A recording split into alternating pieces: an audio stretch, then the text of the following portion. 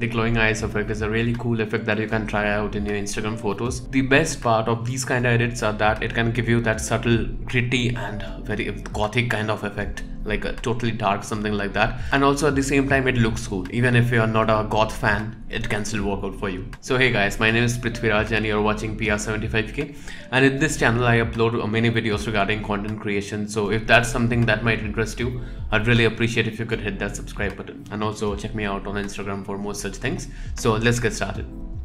So firstly, open the image on Adobe Photoshop. I have this photo of Elizabeth Olsen, aka the Scarlet Witch, over here. Let's start by creating a new layer. Now we have to create a selection around her eyes. You can use any tool you want for that.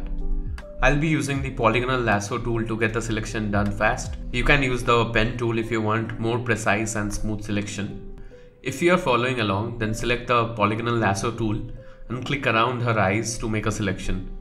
Since we are using the lasso tool, it is going to have a lot of sharp edges. To avoid that, you can make selections at smaller intervals. It will help you to somewhat avoid that. Once that is done, take the brush tool and paint the selection in the color white. Make sure that the new layer you created previously is selected. Now we are going to repeat the same process with the other eye. Simply make a selection and paint it white. Once that is done, click on FX and select outer glow. Select your desired color. I want the glow to be white, so I'm gonna leave it just like that.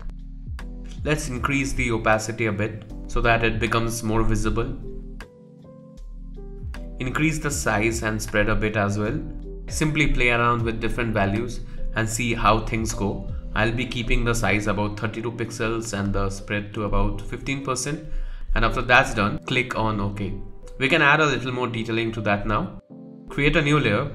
Take the brush tool and select a soft brush and select your desired size. Now create two lines like this.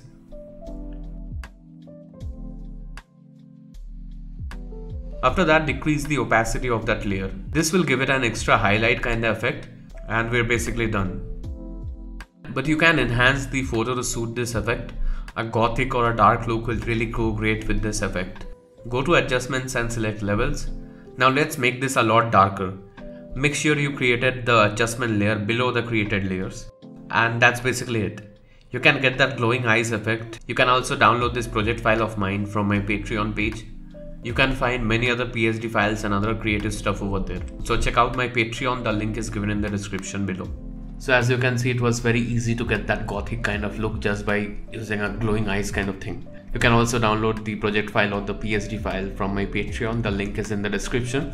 And if this video was helpful, I'd really appreciate if you could hit that subscribe button for more such videos regarding content creation. And I'll catch you guys in the next video. Till then, have a great time. Hasta la vista.